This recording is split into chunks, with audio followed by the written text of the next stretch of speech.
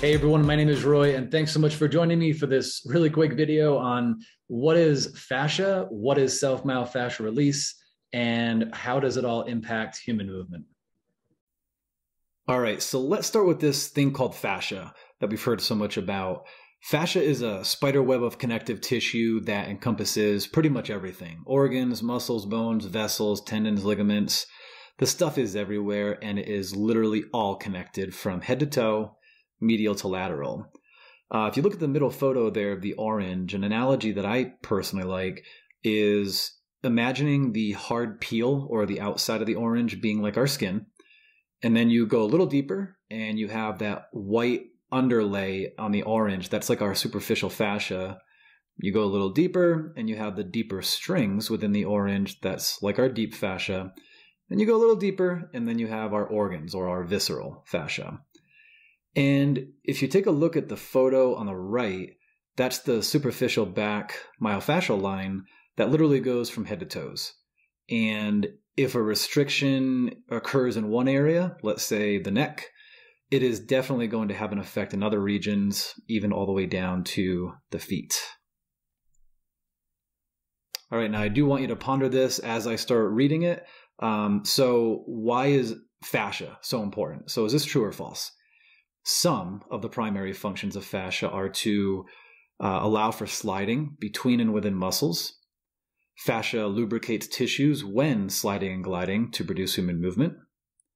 Fascia transmits force and strain through muscle. Fascia also helps to stabilize the body and send sensory input to the brain.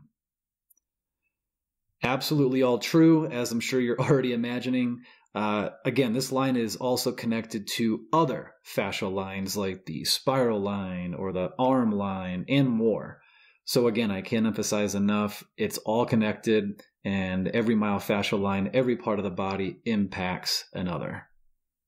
So now that we know what fascia is, how can we describe self-myofascial release, aka SMR?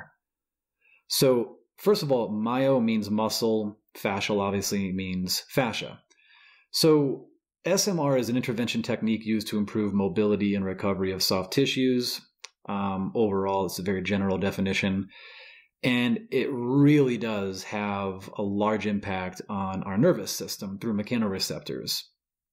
So check this out. I really love this slide. Cool facts about fascia. You're going to really dig this. So all this is coming from the Fascia Research Society, which you can find online. It's a great resource. But I'm going to run through these really quickly, so get ready. So fascia is made up of 90% collagen and water and 10% cells. Now those 10% cells, mainly fibroblasts, they cast webs of collagen.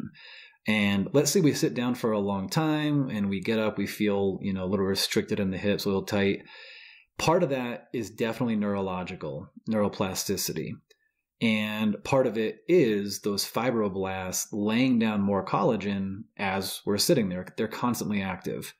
When we stand up, some of those webs literally will break, and that's why it might take, a few strides, a few minutes to feel like we're mobile again. Number 2, fascia is the largest sensory organ in the body. This is crazy. So fascia has 6 to 10 times more the sensory receptors compared to muscle. It surrounds individual muscle cells, organs, bones, etc. Stuff is everywhere, like I said before. Imagine what it would be like if SMR was rough and digging in.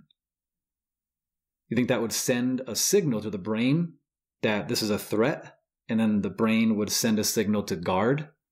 Yeah, me too. So, that's why less is more when it comes to pressure. Whenever you're doing self-myofascial release, think less is more. Use a softer tool than you might think necessary. Number 3, fascia models based on stress from movement patterns or lack of movement.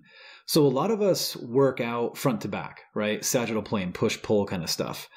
This in itself is a risk of injury because fascia is multidirectional and it needs to model side-to-side rotation, all that, multiple planes of motion. So oftentimes muscle is actually in a static contraction, while fascia is what provides us the spring, the elastic energy to move our body. And many injuries like pulled muscles is actually often a result of connective tissue microtrauma and not actually muscle. Number 4, fascia is considered to be 30 to 50% responsible for our athleticism. If this stuff interests you, you got to check out RAD Mobility. That's our signature education training platform, RAD Mobility 1 and 2. But we can train fascia. There have been studies actually showing that 65-year-old people training, quote unquote, the right way, have smooth moving fascia similar to a 20-year-old. So everyone needs to be training their fascia. Number 5, mechanical manipulation of tissues, whether it's, massage or self-myofascial release, increases the flow of hyaluronic acid or HA. This is a natural, the body produces this stuff naturally, and it's like oil to the engine, meaning it helps our tissues slide and glide to produce more effortless movements.